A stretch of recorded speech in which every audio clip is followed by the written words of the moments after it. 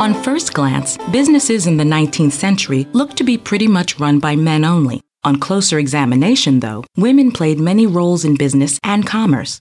In the second quarter of the century, the small but rapidly growing city of Rochester was home to female laundresses, seamstresses, tailors, shoebinders, teachers, boarding house owners, and tavern and storekeepers.